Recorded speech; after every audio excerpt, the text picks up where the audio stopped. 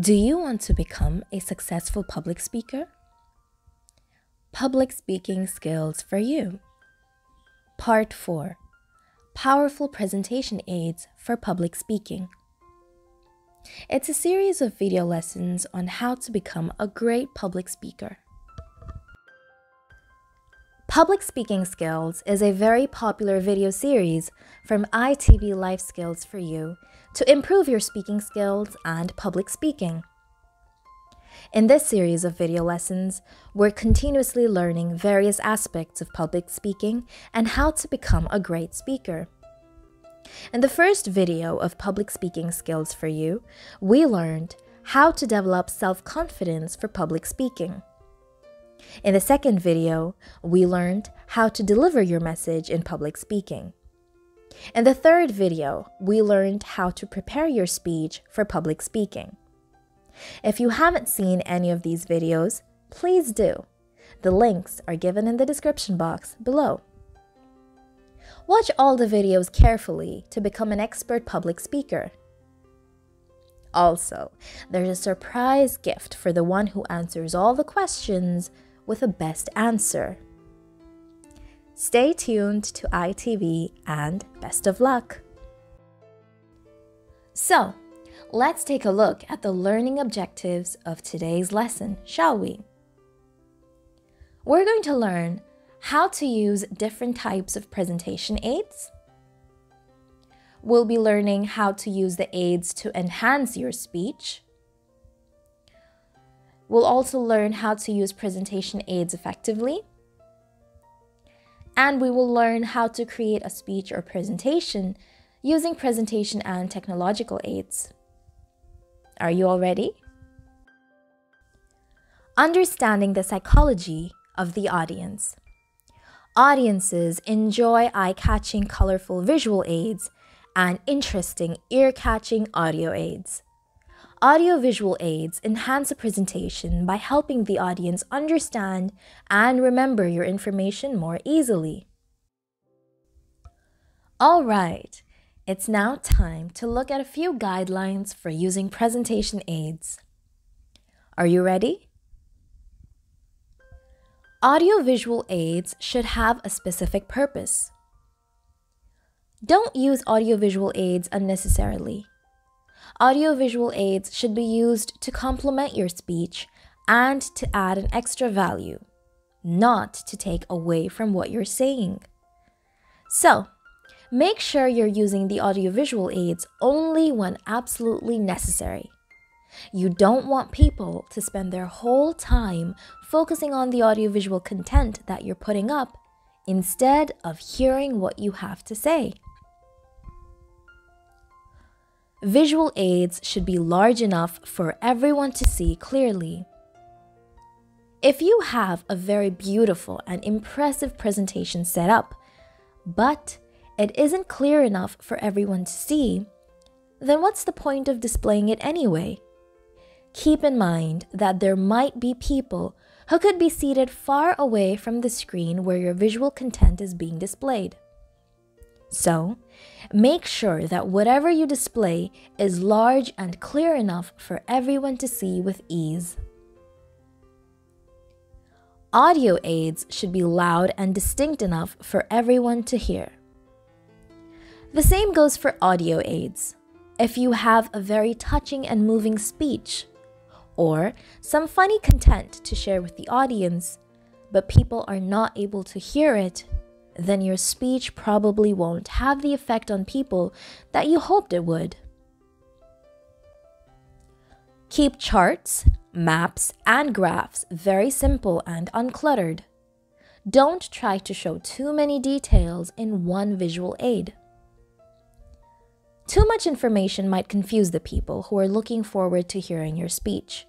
So, make sure that whatever information you're displaying is easily seen, easily understood, and easily remembered. A complicated speech doesn't really leave a memorable impression with the people. Be sure to look at your audience, not at your aids. Keep your contact with your audience while presenting your visuals. If you keep looking at your aids, you might come off as too distracted or unfocused to the audience. Make sure you keep looking at them to give them an assurance that you're with them and to track them to see if they understood your content.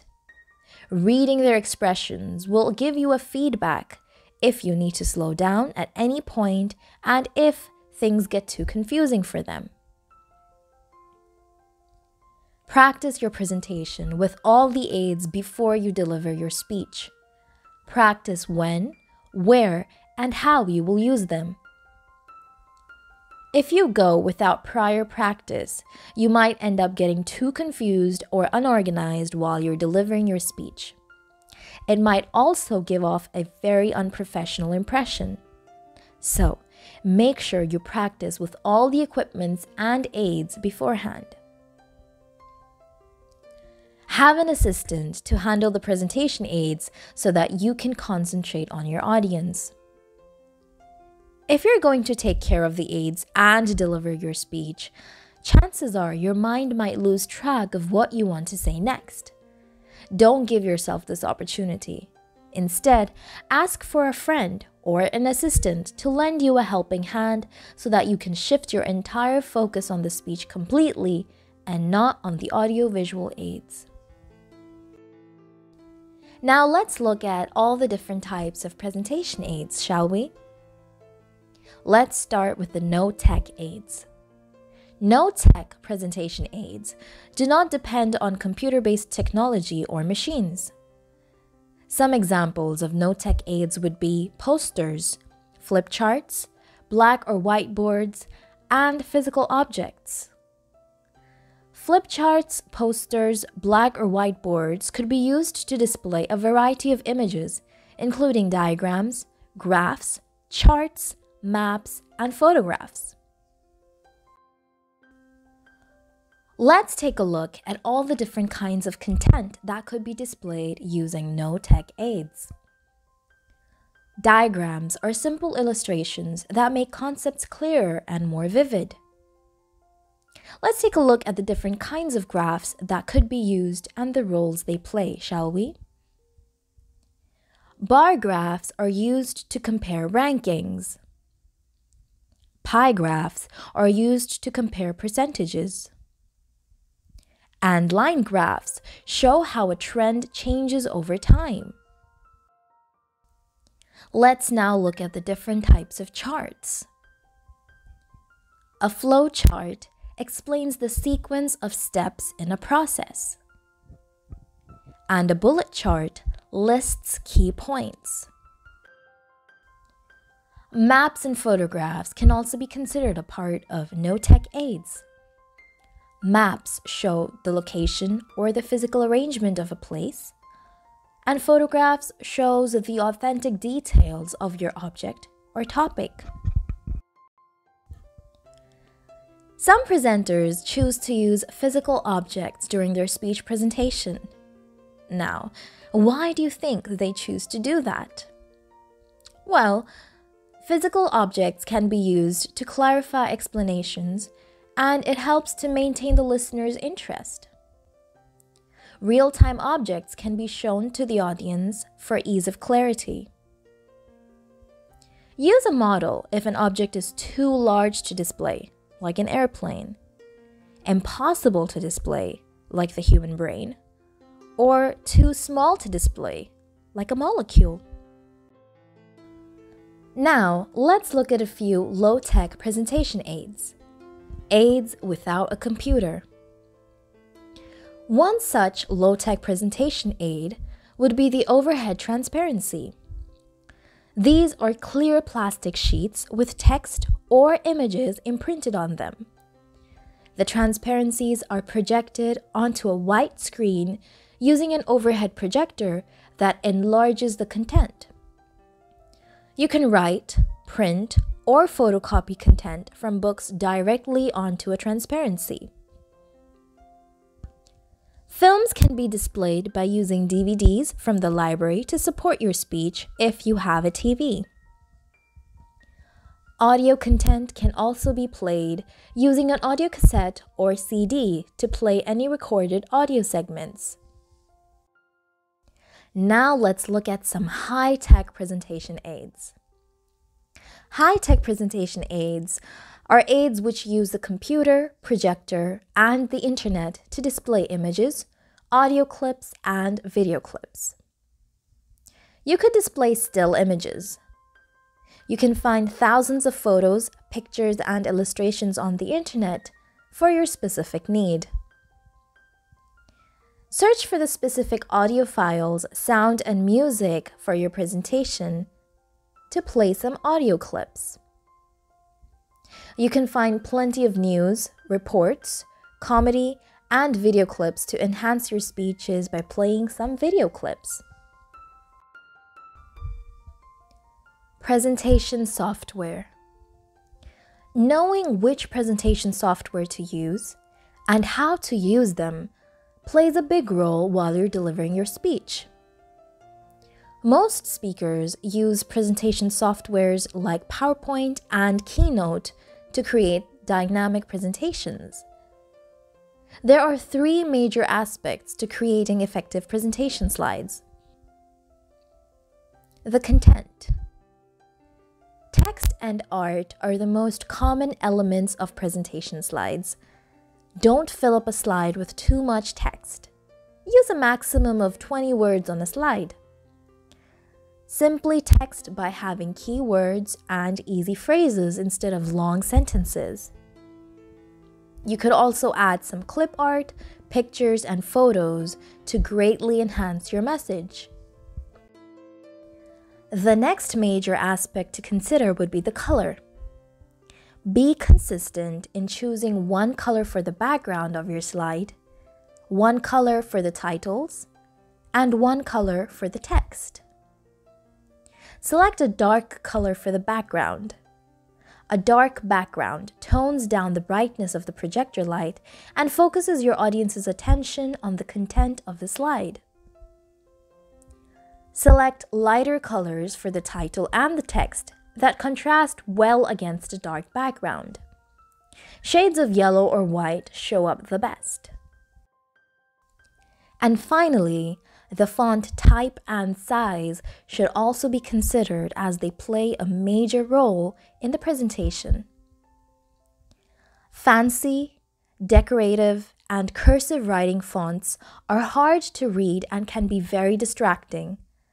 Use font types and sizes that are easy to see and read. Use font types like Times New Roman, Bookman Old Style, or MS Reference Serif. You could also use font types like Arial, Verdana, or MS Reference Sans Serif. Now, make sure you use 36 points for the main slide headings, and the text should be a minimum of 24 points. Now let's take a look at all the different kinds of softwares you could use for your presentation. There are many interesting softwares of your choice. Some of them are paid, and some of them are completely free, so they won't exactly be burning a hole in your pocket. Let's look at the first, most obvious choice for everyone when they deliver their speech. It's Microsoft Office PowerPoint.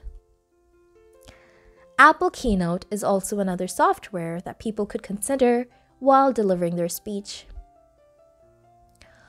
OpenOffice Impress is a completely free software, which also helps you deliver your presentation effectively.